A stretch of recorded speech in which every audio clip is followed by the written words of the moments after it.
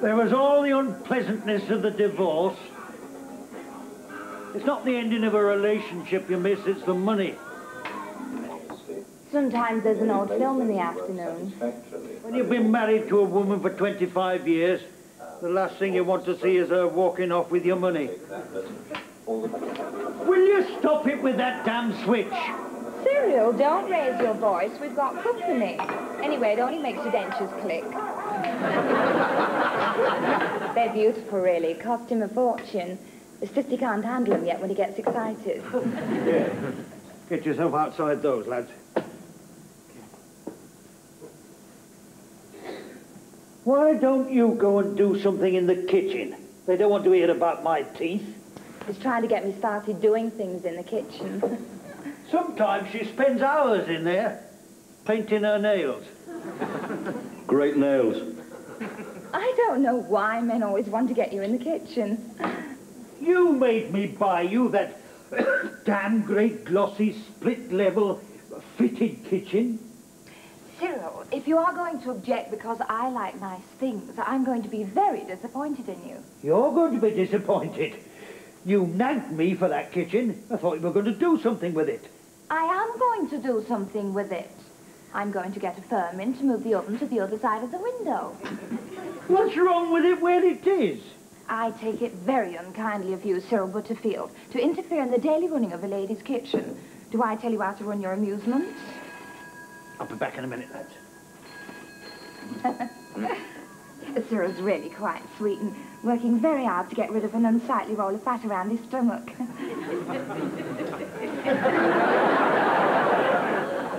I'm in love.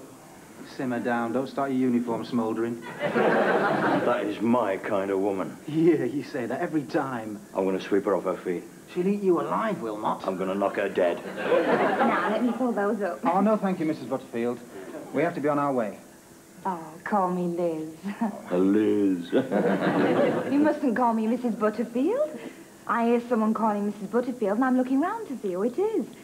Are you sure about that drink? Oh, quite sure, thank you. Well, I suppose you police boys have to keep your wits about you. Well, it helps to be razor sharp. It must be very dangerous these days. Well, someone's got to do it, love. Yeah, excuse me. Just remember, if you should need me, I'll be out there on the streets. Oh. All you've got to do is whistle.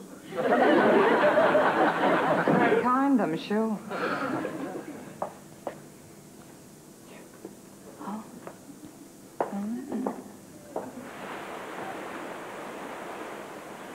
Just remember, if you need me, Shut up! be out there on the streets. She likes me, I could tell. All you have to do is whistle. What I'm going to do now is work out my next moves. Actually, all she has to do is dial 999. Get myself a new suit. Start with a new shirt or something. See how it goes. How it goes? I'll tell you how it's going to go. Kaboom! This is it, Rosie. This is the big one. Big one's right. She's about 8 foot tall. A technicality. Anyway, if things work out, I shall be keeping her off her feet quite a lot. Hey, why don't we drive past her place and I'll give her a wave? We've only just left. That's true. Let her sweat it out a bit. Keep her in turmoil, wondering when I'm coming back.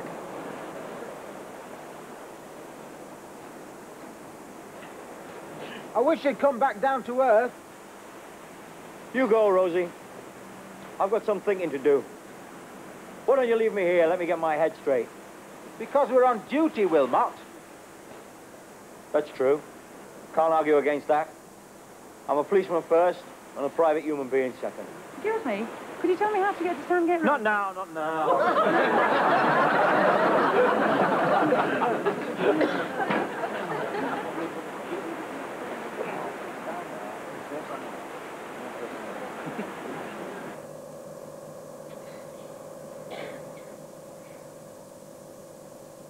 It won't work. Give it a try. I can't see what they can do to my hair that's going to make all that difference. It's still going to know it's me. Well, of course he's going to know it's you. You want him to know it's you. You still want to be you, don't you? Before I answer that, could I see what else they've got? Brenda, all you need is a little more confidence. Then I'd no longer be awkward old stodgy old me. Right. I'd be confident old stodgy old me. Look, you're just not doing the best with what you've got. And as a consequence, nobody else is doing very much with it either. And a new hairdo is going to alter that. It's a beginning. Let's pause for a moment and consider the purpose of the operation. The target, the goal. Wilmot. Right. I mean, it's not as though we've got to remodel you for Paul Newman now, is it? I mean, with Wilmot as your target, you can hardly be accused of setting your sights too high. You've got to admire his style. Just because he looks like him, he's damned if he's going to finish up with something that looks like me. Oh!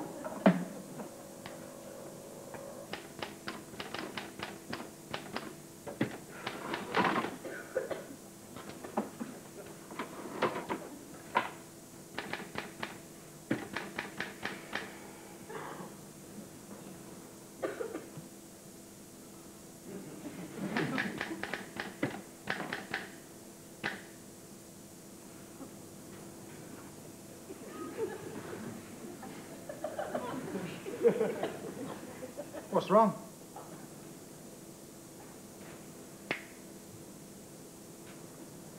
What's wrong? Nothing's wrong. You're not feeling nauseous? Why should I be feeling nauseous? Just an idea. Not a great idea, but then it's been a long day. I don't know why you should think I was feeling nauseous. If I was feeling anything at all, I'm down to earth enough to feel just plain sick.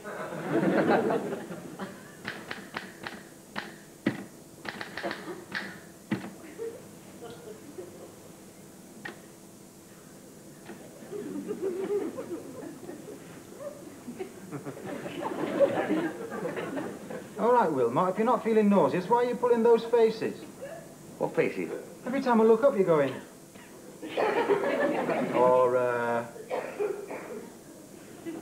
Or even... Hey, I see you doing it again. Ah. I've just got something on my mind, that's all. You're not hungry again. No, I am not hungry again. Well, I am hungry again, but that's not it.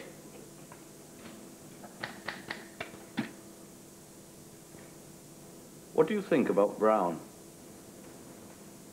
Wilmot, what kind of a question is what do you think about Brown? How can anybody answer a question like what do you think about Brown? For a suit. A new two-piece suit. I don't know, maybe a new three-piece suit. Brown. Do you think it'll go with my hair? If it was falling to pieces, it would go with your hair. I'm not joking, Rosie. I'm serious. I'm serious.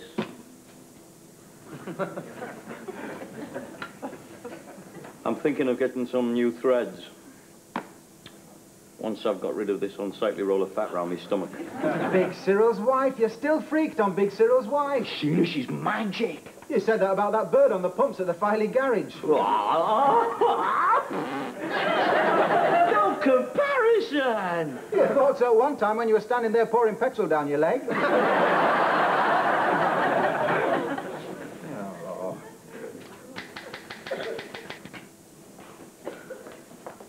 Oh, you're going out. How do you do it, Mother? How do you manage to make that simple statement sound like an accusation? Oh, you're going out. I'm sorry I spoke. I didn't realize you were in a dramatic mood. I'm in a dramatic mood. What about, oh, you're going out? Makes it sound as if I'm abandoning a wife and 14 kids to go slurping off round the flesh pots all night in search of unnatural vice. You'd better take your overcoat if you're going to be late. I do not like indelicate talk, dear. Say something to him, Norman. Well, personally, I have no strong prejudices either for or against indelicate talk. Norman! I merely offered an observation. In the regimental mess during the war, one heard a good deal of indelicate talk. Didn't seem to do any harm. We won.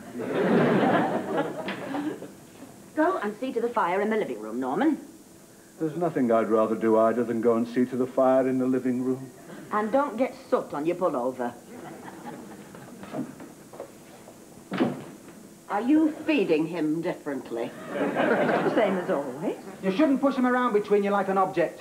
He's not just my Uncle Norman, your husband and gardener, and your general handyman, chauffeur and brother-in-law. He's a human being. Are you really planning to wear that tie with that suit? When I say it didn't do us any harm, several of our chaps were killed quite messily. But that was the war, I always felt, rather than any direct result of our indelicate talk. Go to your room, Norman. In reply to your earlier question, Mother, yes, I am going to wear this tie with this suit. I'm always going to wear this tie with this suit.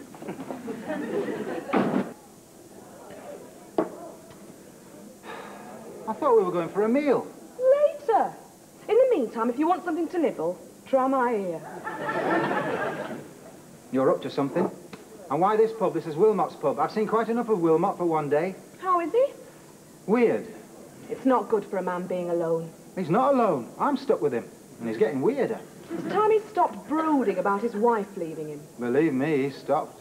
I mean, if he looked at the situation rationally, he ought to recognise that being what he is, she was bound to leave him. What he ought to start thinking about now is another woman. Oh, he's thinking.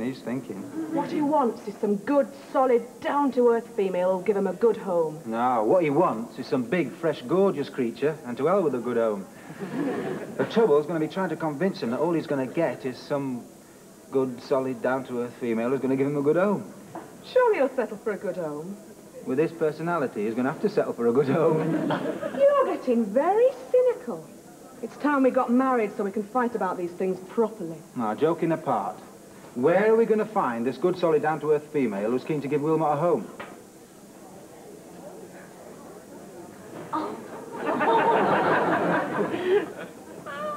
Brenda!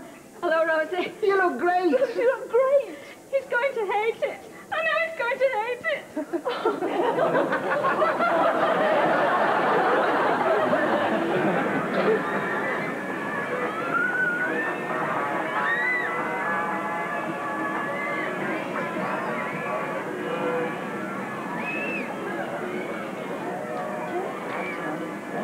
Go and enjoy yourself, no.